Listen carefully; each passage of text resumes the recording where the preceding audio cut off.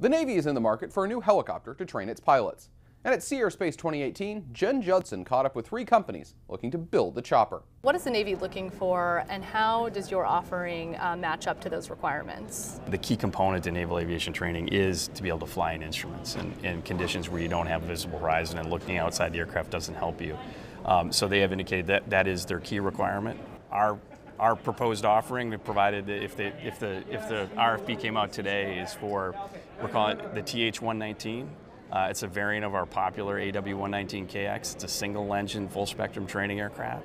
And by full-spectrum training, it means that it's one single configuration. You can do all the flights in that syllabus in that one configuration of aircraft. Well, the Bell 407 GXIs are offering, if that is to come to fruition, but it's a great platform. As what I would argue is certainly the best value platform out there in this category. It's a very reliable aircraft. The 407, there's like 1,500 aircraft worldwide and have flown over 4.75 million hours. Very reliable, sustainable, maintainable.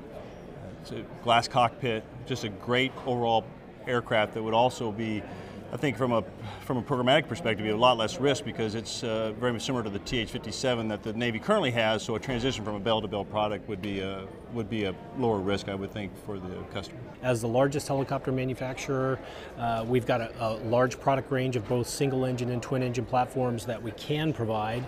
But given the requirements that we've evaluated up until now, we think a light twin like our H-135 fits those needs very nicely. The H-135 has an advanced digital cockpit. Our Helionic solution was designed and developed for helicopters. A twin-engine platform, which is similar to what the Navy operates in their fleet today, also provides advantages for training.